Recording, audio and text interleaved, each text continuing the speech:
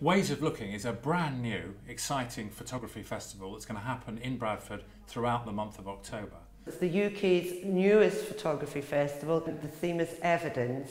And evidence is quite an interesting one to play with because of photography. Immediately, does the camera lie?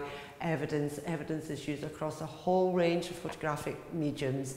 And what Ways of Looking Festival is all about is bringing people into Bradford. We have at least 10 major projects of photographic exhibitions and artwork. The festival has been designed in such a way, we like to, within the consortium, call it a boutique festival, carefully designed, very considered, so the quality of experience is all self-contained with really high quality artwork, really high quality exhibitions and really high quality talks.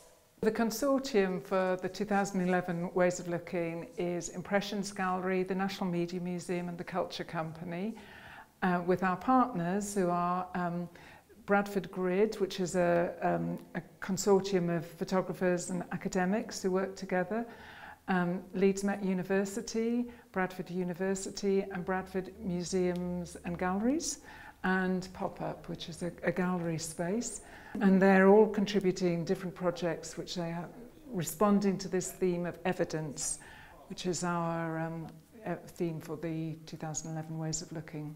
What we think is the strength of Ways of Looking Festival and the theme is that all these organisations and people bring in different curatorial visions and voices. So when you're a visitor to the festival, you'll be constantly disrupted by the notion of what is evidence, because for some people evidence is a documentary approach.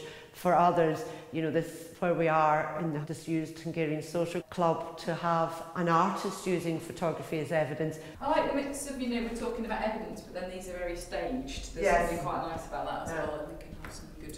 She's done mock-ups. She's like, so it's like going to be floor to ceiling. From floor to ceiling. Which would look amazing, actually. Yeah. So that's why, again, in the mock-ups you can get an idea, and that was kind of like, well, until you come in and actually see it within, because it's all about the immersive experience as well. You have to see it in situ. So we're hoping that it's the strength of working in partnerships, and we've had many debates and discussions around the theme, and we're hoping that will get translated, but we know it will get translated to the visitor as they go around all the different projects within the festival, that they'll be challenged as to what evidence within the photograph can be. Festivals are great in general because it brings people who've got a common interest together in one place to exchange ideas and to experience new things.